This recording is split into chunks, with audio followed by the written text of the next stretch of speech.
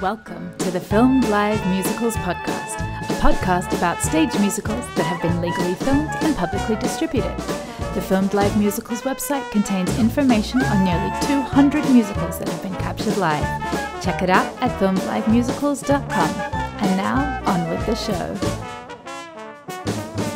Welcome to the Filmed Live Musicals podcast. I'm your host, Luisa Lyons, and my guest today is David Nando Rodgers, an actor-singer whose work spans musical theater, classical texts, and the avant-garde. His new show, My Sunday Clothes, a cabaret about second chances, will play New York's The Green Room 42 on March 17 and will be available to live stream. Welcome, David. Thank you, Luisa. That was a really nice intro. Oh, my pleasure. So to get us started today, what made you fall in love with musical theater? Definitely The Phantom of the Opera, as directed by Hal Prince. My grandparents, with whom I'm still very close, my paternal grandparents to be exact, they brought me to see the Third National Tour during its first visit to Providence, Rhode Island, when I was 5 in 1995. It was a Thursday matinee. I sat in the second row. They were very determined to get tickets, and I have an above average memory. I remember from the age of 2 onward, so I genuinely vividly remember that specific performance of Phantom of the Opera. In the second row Mm-hmm. of the orchestra? Of the orchestra. Oh. And back then, there was no, well, I mean, there was rudimentary internet, but there wasn't internet in your home per se. I didn't even have a souvenir program, but I would draw what I remembered of the show on the back of placemats at restaurants all the time. It really captured me in a way that was so profound at such a young age. And I also remember, because if you really think about it, at the age of 5, you are still learning your native language. And I explicitly remember that most of the time I would hear gibberish as they were singing, but I understood what they were getting at emotionally, because when you're so young, you're so primed to like really, really take in all of the context of how people communicate. Um, so that's also a very interesting thing to remember as well. And so I Mm. think it's why it got to me at a primal level at the right time. The language, the words may not have meant much, but the music, it seems like really got into your Yes, heart. it really got into my heart and deep into my bones. And I became a fan of other musicals, but Phantom has always been what I've stuck with. And the show came back, although it was the other tour, the RAL company came, which was a physically bigger production, actually. Uh, it came a little less than 3 years later. I was just about to turn 8. So I was a little bit more wizened, if you can say you're more wizened at 8, but you're a bit more of a individual by that point. And at the end of the show, the guy playing the Phantom, Ron Bomer, stepped forward and spoke to the audience. He received the key to the city from the mayor, and it clarified to me that these were people. I knew that it was live the first time, but it really it bridged the gap to see that in person, to see somebody speak as himself in that costume, Mm. and that got me interested in wanting to be in a show. But I really wasn't the kind of kid who did a lot of theater. I saw more theater than did. Um, but my debut on stage was uh, a little over a year later. I was 9, and I played Winthrop in The Music Man at a regional theater in southern Massachusetts near where I grew up. Um, and it came at an interesting time. My parents split about a month before I started rehearsal. And I was already dealing with some adversity in my childhood at the time, so I was able to identify with the character of Winthrop. Um, so yeah, so it was the right show, right time. What led to you auditioning, and like are your parents in the theater, or what led to that? Oh Was yeah. it like a direct link from like you saw Phantom and realizing, oh, these are people and like that's something I want to do? What was the chain of events there? That was a direct link. Yeah, it Oh. was the Phantom thing. My I'm from a blue collar community. Um, my dad's sister and her best friend run a music school in my small hometown. Mm. They were I grew up Catholic, and they were the head of music for my parish from before I was born until I was 14. So there was music in my life, and I was very close to my grandmother and still am, and we read a lot together, but nobody was really in theater. So my interest in it was contextually out of the blue. And my mom just would scour the newspapers for opportunities for auditions. And so there was a casting call. The company, New Bedford Festival Theater, in 1999 was looking for kids to be in The Music Man and in The Sound of Music. I knew Sound of Music already, but I didn't know Music Man. I watched the film. Actually, no, I didn't even watch the film. I listened to the original cast recording. That was my only context. I went in and I sang Gary, Indiana for the director and the producers. And I came in wearing sweatpants and a sweater, like I think it was Champion gray. Like all these other kids were there dressed up, and like I was so green. But I also, I think I was I already had some musicality because of my aunt. I really call them both my aunts, her and her best friend. Um, but I already had musicality, and I had a knack for understanding. I was always a very empathetic person, and but I didn't even know the kid had a lisp because I didn't pick it up on the recording. They asked me to adjust to do that, and I literally adjusted and lisped it right away. So I think they were kind of interested in how I was able to take direction and was listening. Um, I hadn't even taken an acting class. Um, Oh, wow. yeah. And genuinely, and this isn't like to puff it up, but it's interesting to because my memory is so good, and I was going through acting school where I genuinely struggled. Um, Mm. I would look back on my work in that show and was kind of amazed at how um, good it was because I was so, at the time at least, unspoiled. And I, even at that young age, I was interested in reading interviews with actors about their processes. And I think I was always interested in what does this show mean to the artist and what does it mean to the audience? That was always my interest. I was never into theater because I wanted to be in the spotlight, and I still feel that way. Um, I think a lot of people get into it for that reason. I'm not saying that's necessarily a bad thing, but I don't think that they're the same thing. And I think that that your perspective affects your why and affects how you approach the work, at least at the start. That Mm. makes sense. Yeah. I'm very fascinated by like knowing your love for Phantom and the work that you've done, the research that you've done Mm. since coming to New York, and this kind of like intellectual approach to it. And I think I would love to know more a bit more of the avant-garde stuff that you've done, because I think that all ties into that. It's like there's a sense of theater being rooted uh, in intellect and in knowledge of the world and how we can like tip it upside down and explore it in a Yeah, deeper level. yeah. I think, that intellectualism has sometimes gotten me into trouble. The short of that meaning, like, it's either gotten the best of me and that I've gotten too negative, or I've been so heady that I haven't allowed my heart into something. I'm not saying Hmm. that's always been the case, but that's been something that's happened along the way. Yeah. Um, but at the end of the day, I do think even if you are doing something like Mamma Mia, I personally think that the why should still be pretty strong and rooted in truth and being in service to people. Mm. Um, but yeah, I think Phantom being the first show and it being so about what's happening within was that initial influence, and I became interested in how Prince, even at a young age, read his biographies in middle school, or his memoirs or articles about him. And even as an adult, I've read a few times his last memoir, Sense of Occasion.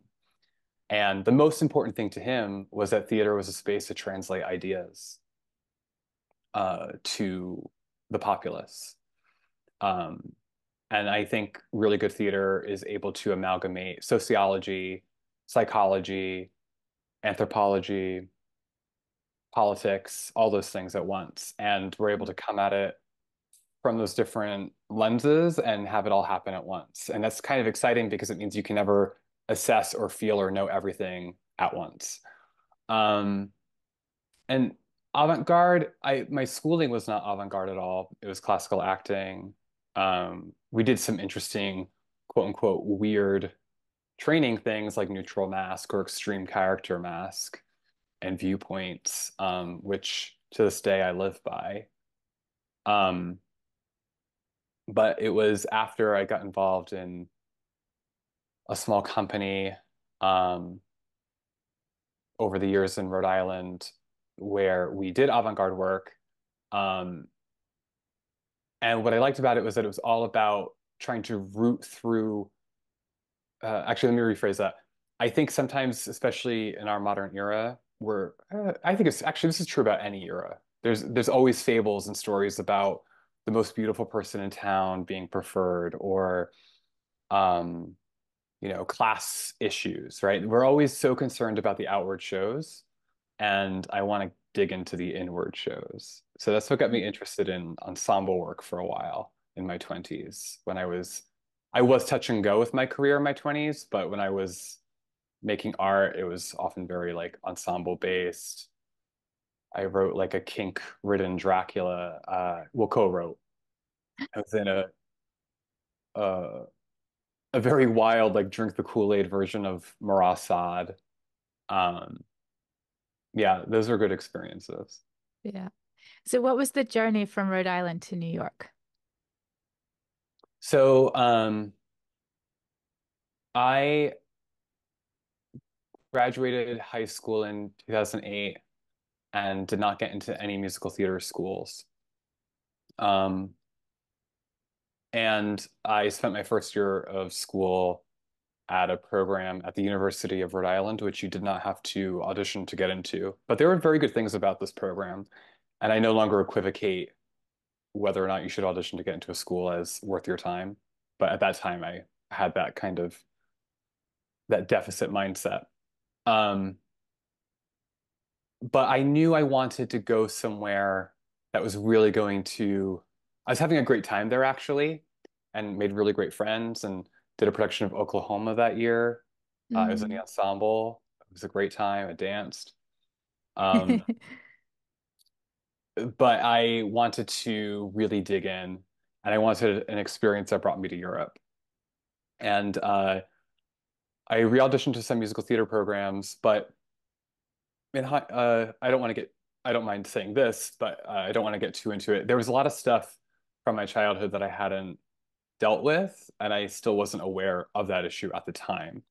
And Mm. ultimately, that issue led to a lot of shame and increasingly made me lose my singing voice. Not that it was damaged, but like I actually couldn't access my singing voice consistently because it's so Mm. connected with our emotion. Mhm. So I went to acting school instead. Um, I went to the University of Minnesota Guthrie Theater, and they had a and Mm.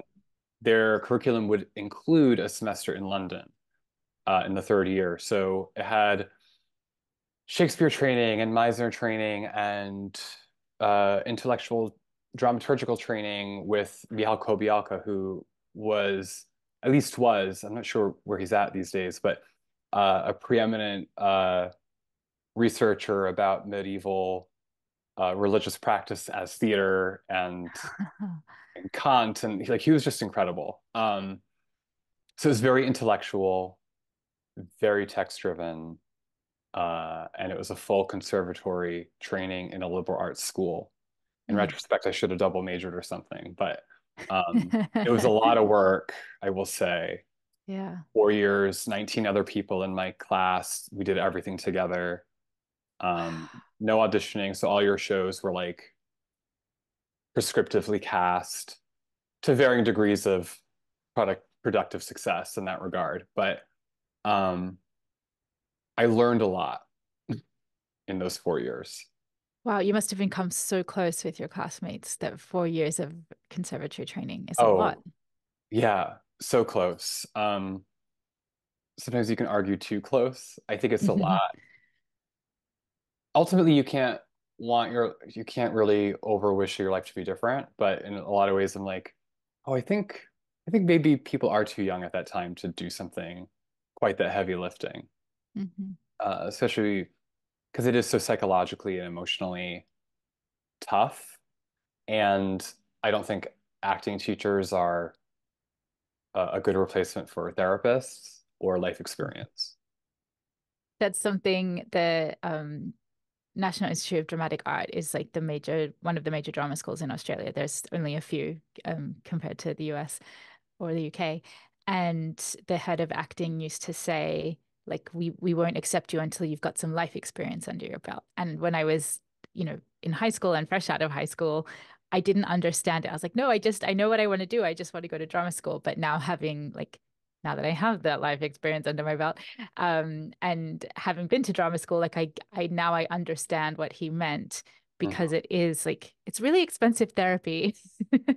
Yeah, and I think and I don't mind saying that I think a lot of talented people end up not having careers because they're not actually really ready to be a stable boat in a stormy sea. Mhm. Um, and it's also and this isn't a judgment on any of us. I think we live in a time that has uh, a weird sense of urgency and youth worship and this idea that you have to know what you want at a very young age. Um, and so it's easy to get swept up in that, this Mhm. idea of certainty too soon. Um, and it wasn't until I was approaching 30 that I realized I could have slowed down. And I'm sure this is shared with I'm sure a lot of people share that realization in other careers as well. And the trickiness of the nature of our industry, and especially as a performer, how that gets tied up into like being known and stardom, and the complications that come with that too. There's a lot that can mess with your head, and like you were talking about before, like what is the goal? What is the why of why you're doing it? And Yeah, is it to be known, or is it to do the work? And like for various reasons, like a combination of those things, it's all valid. But yeah, coming back to the why and the what underlies that why, and have you done the work to understand it truly?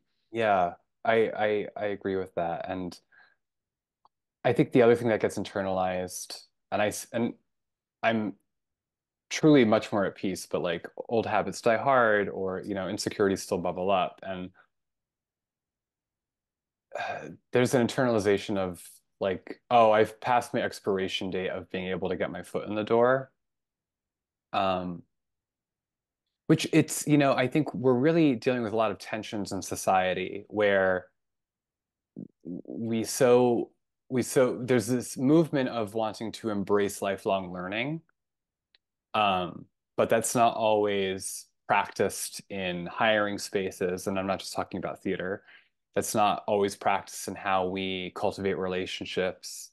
And I think that's been one of my major, not I don't mean this in an anxiety way, but it's been one of my preoccupations with any kind of art I've been making or been interested in watching is this idea of lifelong learning and growth. I mean, think about the story of the Scarlet Letter. Like the whole point of that story is aside from like any other context of the specific plot, it's about holding moments in people's lives against them forever and leaving no space for there to be any kind of shift or change in how they're perceived. Les Mis is the same way. I always find it interesting how Les Mis is like Jean Valjean's journey. It's about acknowledging that we leave so little space for redemption and mercy, both interpersonally and on a political level. Mm. That's what a beautiful thing to think about. That like how again going back to this like intellectual idea, like digging deeper into like Phantom and Les Mis can now, like, especially 30 years after, like, can be dismissed as like mega musicals, and Mm. they're spectacle for the masses kind of thing. But the deeper story that they're telling is why they're so popular, because they speak to people on a deeper level. Yeah, and I'm actually glad this is sort of like naturally coming up, is that I think that we live something that I've noticed, and we're not the only society where this has happened, and the cadence of cyclicalness of the world is there's sort of this like blasé, passé feeling about myth right now.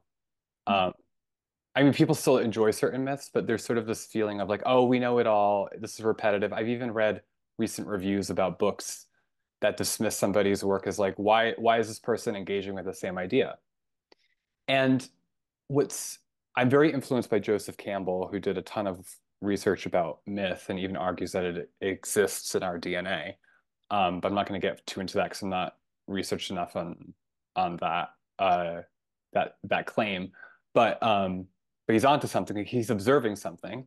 Um, I think we let me put it this way: theater is inherently repetitive. The 8 times a week thing, yes, that is repetitive. But also the topics in theater or any kind of literature are repetitive. We see across cultures and time the same ruminations, which indicates to me that we as people on an individual and cultural and societal level continuously trip and fall, making the same mistakes or having the same joys, which means that I think it's fair to say we have not mastered being human, uh, which means how can I actually got really surprised when I went to acting school and disheartened at how people speak in the workspace, at how bored they are so quickly by the work. That really surprised me because already by the age of 18, I'd seen Phantom by that point 9 times. I'd seen other shows several times.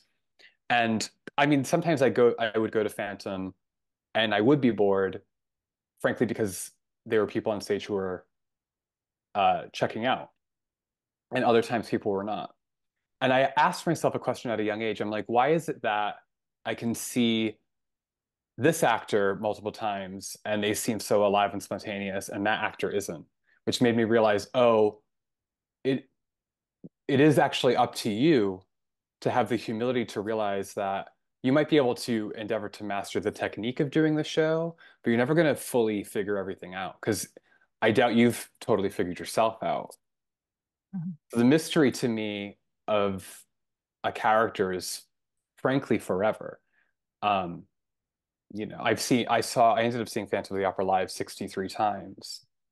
Post-pandemic, I went to the reopening night and I went to the last two performances. I saw the show 31 times in the year and a half that it was reopened. Um, and I would have internal revelations while watching the performances that would just blow my mind, either about the subject matter or noticing things in myself that I was seeing on stage. I mean, it runs really deep. I could probably write a thesis about that.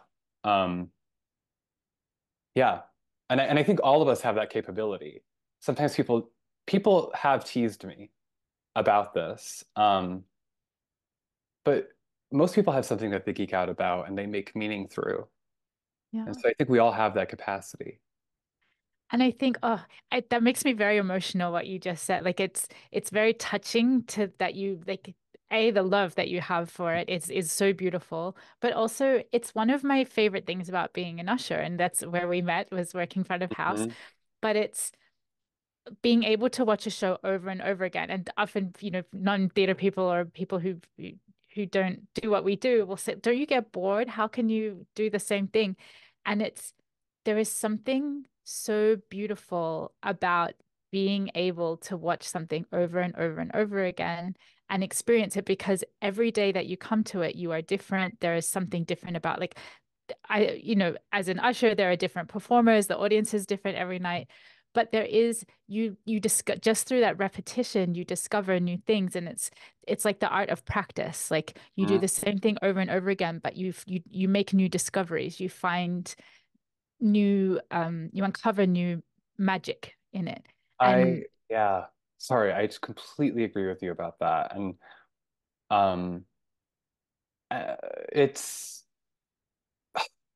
I end up finding that it ends up being a space of accountability. And I also find that sometimes it's a safer way to touch on things that we're having a hard time thinking about by doing it through the conduit of the show. Now, there's always a danger that you're relying too much on it and not dealing with things, but everything's a balance in life, you yeah, know? There's always give and take with everything. yeah. And I would say, yeah, I learned a lot about being an actor by ushering the previous cabaret revival in 2014 for the entire year. Mm. And then subsequently, when I moved back to New York, I realized like we've gotten off the plot from the initial question, which was after I went to school, um, I felt really lost actually. So yeah, we're going to jump back to that, which was I went to school and I felt very lost because even in school, I was very inconsistent with how well I was able to execute what I was learning. Like there would be some projects where I was excellent. I actually had a teacher say this to me in my senior year. She goes, sometimes you are so good, and then other times you're on projects and you're so bad that I don't know what to do with you. But she said it, her tone was not cruel. It was very direct. And back then we really didn't have the same language around mental health support that we do now. Actually, I was talking about this with the person who now runs my theater program recently. And what I really needed was to I needed therapy and I needed healing from some stuff. Because my instrument was out of tune. But it took me a long time to actually get those resources. It was not until the pandemic, actually. Um, so my 20s were touch and go. I moved here about 7 months after leaving school, but I bombed some auditions very quickly because I was so emotionally deregulated. So I ushered and I interned with a producer. I thought I would just become maybe like a company manager or something. But after my year there, the thing that I was observing, I had so much fun, but I was 25 when that revival of cabaret was closing, and I realized like I wasn't happy on the day to day, and I was seeing people who were the age I am now, who were working different types of jobs that they were just always negative and very unhappy with where their lives were.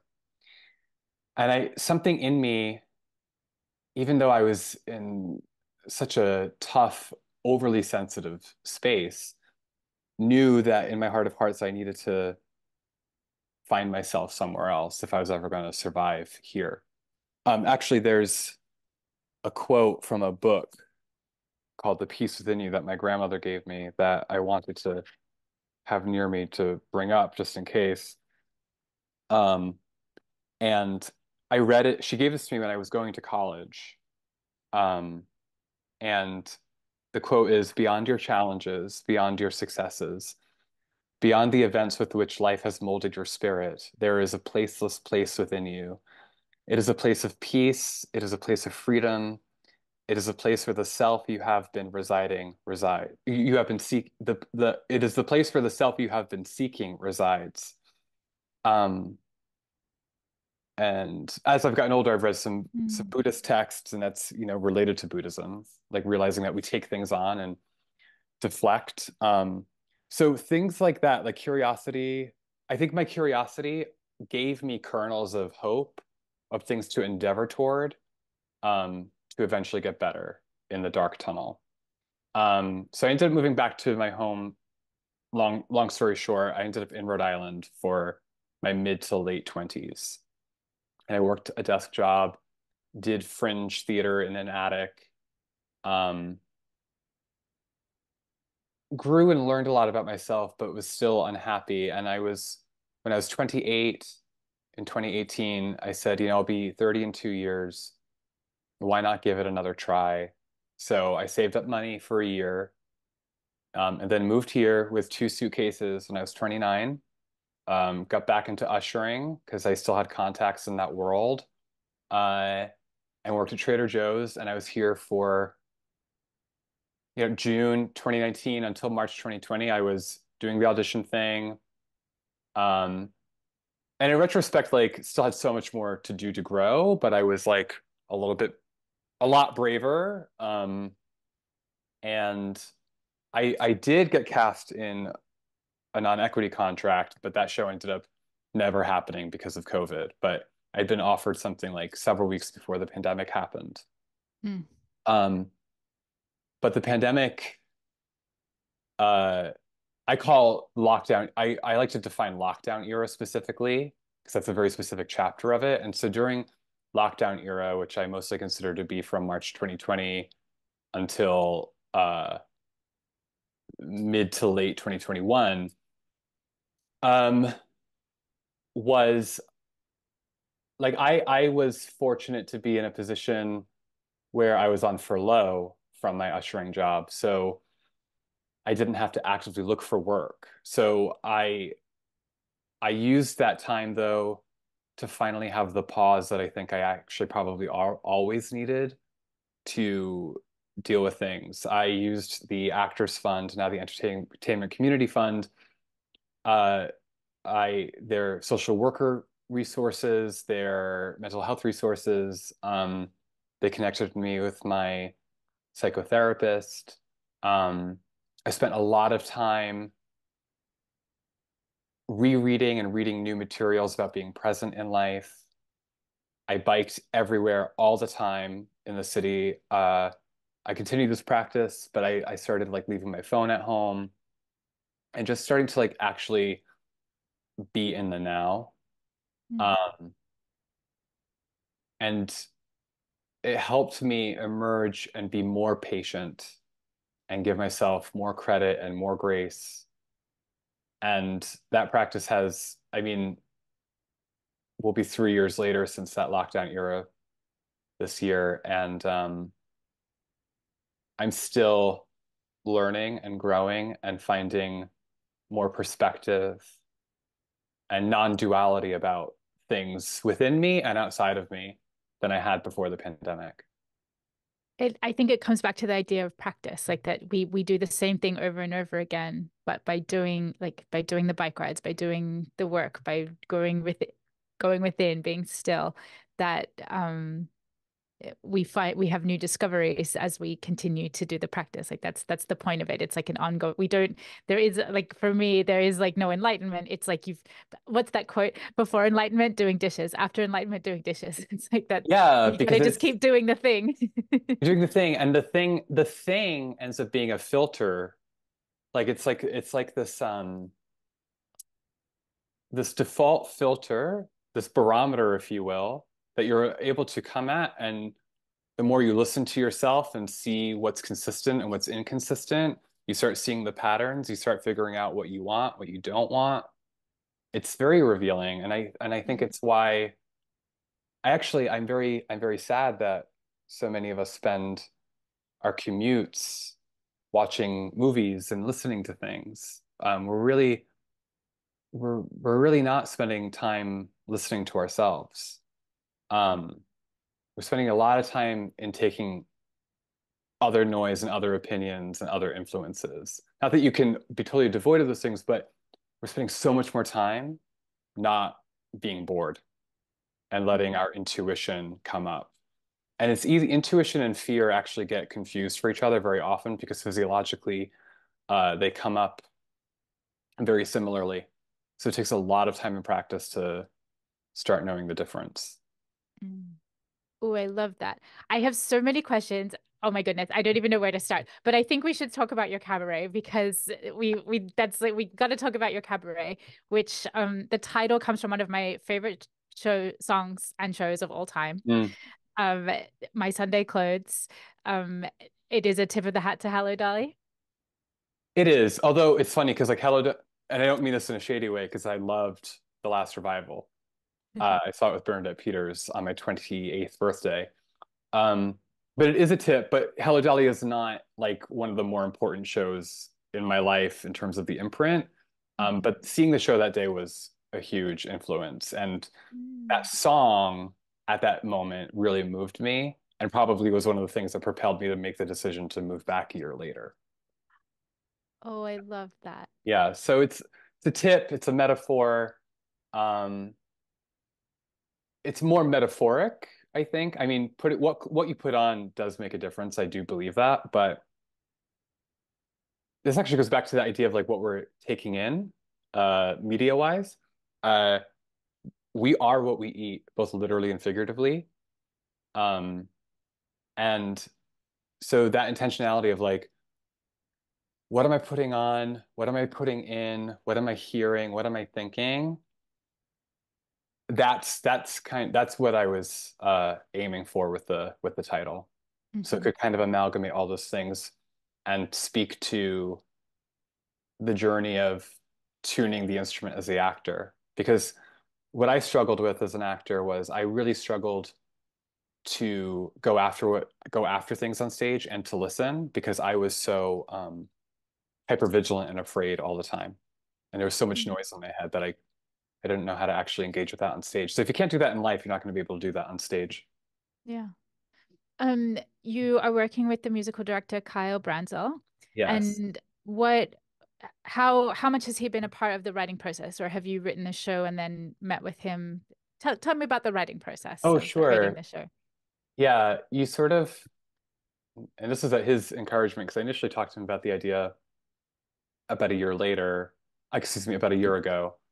Um, but you just have to set a date and then work from there because I think with any kind of art, you can run into the inertia of never being ready, you know? So you just have to set the date and work from there.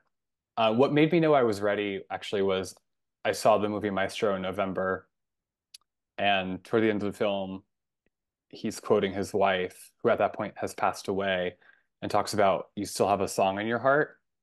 Mm. And in the film, Leonard Bernstein is represented as overly preoccupied and insecure. And I'm like, someone who's accomplishing all this stuff is dealing with those neuroses. So if he's doing that, like, why am I allowing myself to get caught up in that as well? So the next day I made the decision to finally do it. So I think it was more like my spirit was ready and I knew what the topic had to be. Um, and then I mulled over ideas for the set list for a couple months. And then he and I didn't meet to kind of rough draft through that set list until late January, just to see like what actually felt true in my spirit or not. Mm. Um, we did that for a couple of hours. And then I spent all of February practicing them pretty much, I'd say like 3 days on, 1 day off sort of thing.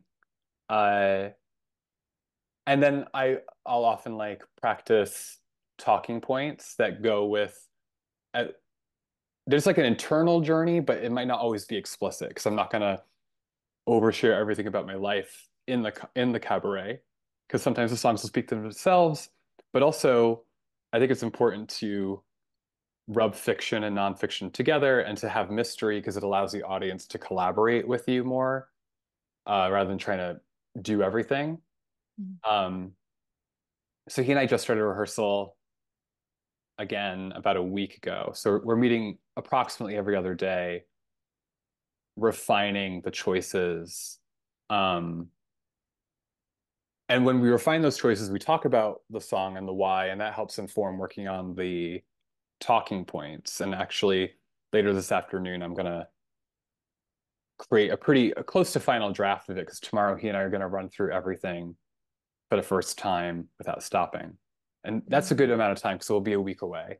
Yeah, Yeah, that's very exciting. And yeah. without wanting to give away the set list, but you've got sort of classic songs, like classic show tunes and some other pieces in there. Do you want to talk a little bit about any of the song choices? Yeah. I think, they all had to, there were a couple of rules. Like what I've learned about a cabaret is that you need to have a few rules, like what is your topic and do they roll into that topic? And so my topic was second chances at life, and that looks different because of different parts of that journey. It was also important to me that all the songs were directly linked to art that inspired me along the way. So Phantom Mm. is in there, of course, because it was such a big impact, but there's even there's two Sondheim songs that are not shows I ever even saw, but the songs themselves have touched me. Um, in the past in my life. So all the songs fit several lenses at once. Mm. Music of the Night is going to be not the first song, not the last, somewhere in the middle. And I am singing it in German. And I'm doing that for several reasons. One of them is I've always loved German language musical theater since middle school, which sh short sidebar I think is related to my interest in what's happening underneath, like engaging with a show in a different language. Mm. Um, Do you speak German? Not fluently, but I'm able to navigate it well enough, especially in a theatrical context, that I can overall understand the poetry and engage with it and know the difference, if that makes sense. And I That's studied super there cool. briefly. Okay. Um, and I coached with an old friend who's from Germany on the dialect work for Music of the Night for the show. But I'm doing it because Phantom, to me, actually, out of context, people get distracted by the outward shows and thinking it's just schmaltzy because they know it so well. So I'm doing it in German to highlight and get folks to just listen to it differently and to just think about what my internal life journey is as I'm doing the song, if that Mm. makes sense. Yeah. So that's like at least two things that I'm contending with there. Um, I'm throwing in a Celine Dion song in a very acoustic Yes. way. Um, but she to me has, I've always connected with her on the radio. I mean, my parents were young when they had me and they were 80s teenagers, and someone like her was always on the radio, especially. And she to me is somebody who really believes that what she does is in service to people. So I really connect with her in that way. And I think pop music has always scared me because I think about like in the movie Forrest Gump when they represent people being afraid of Elvis moving his hips and how when we move the body unlocks things. And pop music in a lot of ways is that. And so I have Mm. old hangups that I've been working on to get over to sing pop music. And this felt like the right thing to do. Oh, I Uh, love that. yeah. And then, you know, and then there's a song that I'm going to sing with my special guest that means a lot to us. So Yes, and I love that you have Alexandra Silva as your special guest, and she is also a phenomenal performer and writer. she is. Her the after Anatevka is an extraordinary book. Mm. How did you come to work with Alexandra, and what's her part in the show? Yeah. So she and I didn't meet in real life until I was 21. When I was still a student at the Guthrie, I saw her on Broadway in masterclass, but she knew who I was because she started her career in London in The Woman in White. She replaced Jill Pace. And I was already a fan of that show because of the original London cast recording. And that was the dawn of like people sharing audio bootlegs. And so another fan sent me their like opening night-ish of the new cast audio. And they made changes to the show. And it was one of those times where I was like, wow, I really hear a very different interpretation that's equally as like Jill was incredible too, but just like, wow, this is such a different sound, a different point of view. And she had a blog, and I missed the era of blogs because I had to make an intention of arriving to the blog to read it, which is very Hmm. different than like the doom The scroll. feed, yeah. Yeah, the feed and long form writing is so different. Uh, and yeah, I was just always so connected to how she thought about things, and then over the years, we just naturally evolved into knowing each other in real life and doing this. We're going to do a song from that show that I discovered her through. So it's going to have, Oh. yeah, it's going to have like a lot of meaning there, I think. There'll be some thematic meaning with the overall story, but that itself is such a exciting meta moment Mm. and means a lot to me. Oh, that's really beautiful. Yeah. And that's 19 years ago. Uh, Wow. when I became a fan from afar across the pond. Mm. How amazing to be able to have connected and then have it turn into a real life friendship. Yeah. Yeah, it's really cool. It's really Yeah. cool. Yeah. So it's going to I'm be a meaningful evening. It's going to be really meaningful. Yeah, and I'm so thrilled that you're live streaming at the Green Room 42 is a wonderful venue. Their live streams are excellent. They do 5 or 6 a week, That's so and great. yeah, it's an amazing venue. So I'm really thrilled that you're making that available, and we'll have links to all of that in the show notes. I wanted to quickly touch on your love of Phantom and Les Mis. Also, they both are shows that have been filmed live in different Mm, incarnations. And I'm curious what your relationship is to those, uh, like the sure. pro shots and like how that has informed your rewatching in real life and Yeah. both watching the pro shots. Yeah. I think, I mean, I was at the Royal Albert Hall event for Phantom of the Opera. I was The there. 25th anniversary, yeah. Yes, I was Of there. course you were. Where else would Was you be? It's funny how things worked out because it just so happened that that was a semester that I was studying abroad in London with my program. Oh, Like that is meant to it was be. so meant to be. Yeah. Um, so to me, I would say that video actually doesn't, that one specifically doesn't influence me a lot because my relationship to the live show is so specific and I kind of appreciate that as its own thing. With Les Mis, the 10th anniversary quote unquote Dreamcast at the Royal Albert Hall, um, that had a major influence on me, I would say, because I mean, first of all, I think I miss the frankly more of the stillness that was engaged with in the way that was filmed. The staging is very similar with like the subsequent concerts, but there's a lot more like going on and lights and I felt like there's a real earthiness to that PBS broadcast of Les Mis, and it taught me a lot about interpretation of song because I mean that cast was so text driven. I'm especially influenced to this day by the way Philip Quast and Ruthie Henshaw perform in that concert. Um, I actually, talking about this makes me want to just like sit down and watch that concert again.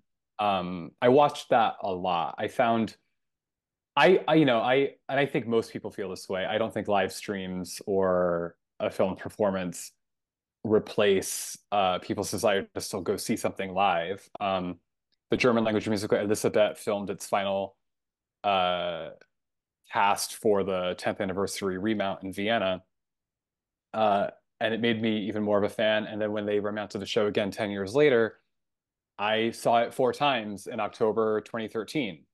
So because that whole thing of like I want to go to the ritual and experience the ritual in the now is still going to be relevant. I find that it ends up being a really good, at the very least, resource for knowing what's happening elsewhere.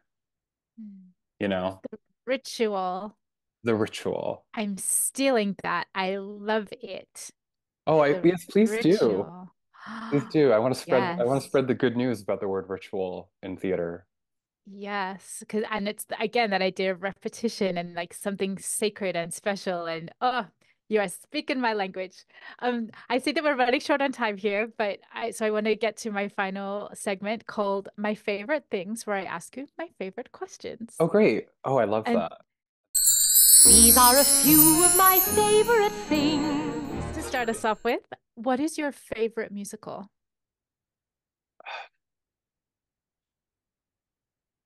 The Phantom of the Opera, as directed by Hal Prince. I should have known. But it's a hard, but but actually though, it's not really a one answer question because I think I have, because at the same time, I also think like My Fair Lady is my other favorite musical and Fiddler on the Roof. Like, I just think different things fit different boxes. It's so easy, I think, for musicals to all get categorized as one thing, and really there's different genres of musicals, if that makes It's sense. for me, what time of day is it? Where am I? Sure, sure. Do you have a favorite filmed live musical? Elizabeth, as filmed Mm. in late October 2005, about a month before they closed. It's an incredible DVD of the show. It's spectacular. It's been on my list for so long. I need to watch it. It's one that I have not yet watched.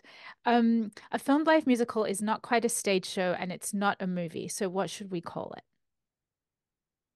A filmed live stage show. Perfect. I love it. Yeah.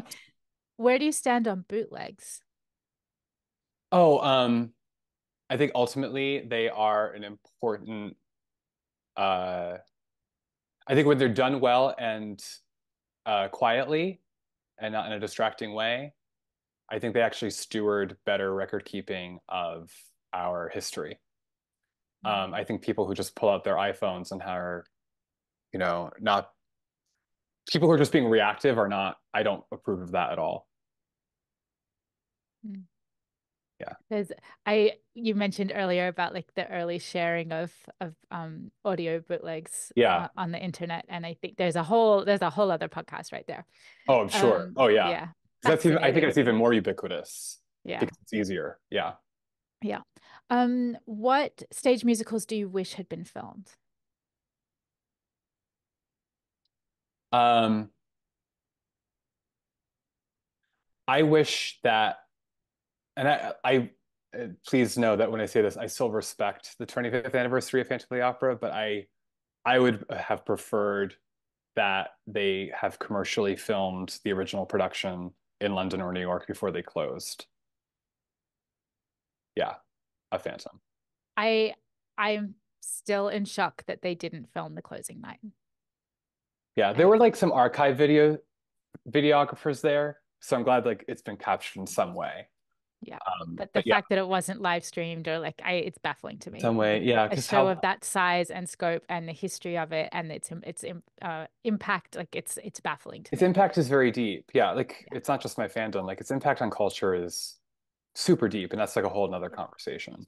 But you can watch the original cast at the New York Public Library. Which I did. The Theater and Film and Tape Archive has the original cast. Yes, I watched it in October. And I discovered more new things. Look at that. After how many total viewings are we at now? I mean, if we don't count bootlegs, right? Like, I genuinely think that I am 10,000 hours practiced on the topic of that show. Yeah. Like, I actually think it would be possible for me to like do that show with minimal rehearsal. I would argue that I could probably put up a remount of the show with a little bit of like coaching about how to communicate to all the departments. But yeah. I feel like you're going to do it one day. I hope so. We just announced it. Yeah. What stage musicals would you like to see filmed in the future?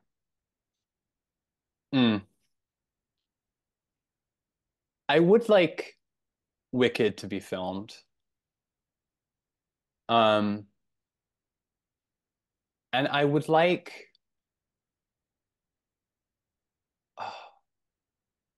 I think I would like any of them to be filmed. I feel like if a show has a pretty good appeal for several years, I feel like it should at least film itself for commercial release eventually.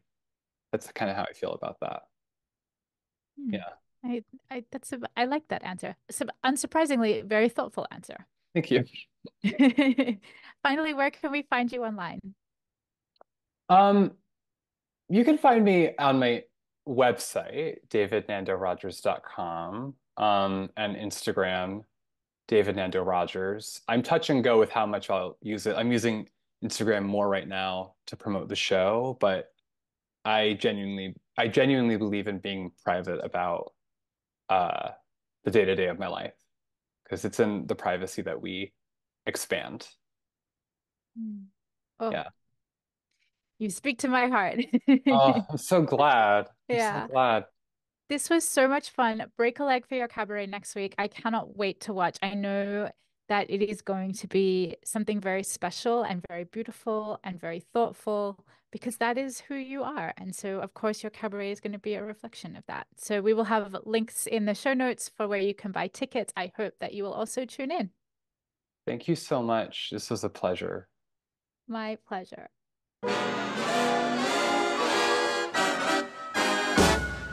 The Filmed Live Musicals podcast is created and edited by your host, Luisa Lyons.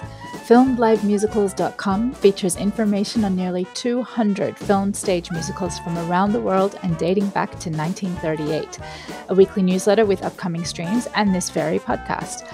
You can follow us on Twitter, Facebook, Instagram, and YouTube, and make sure to sign up for the weekly newsletter to have upcoming streams delivered straight to your inbox.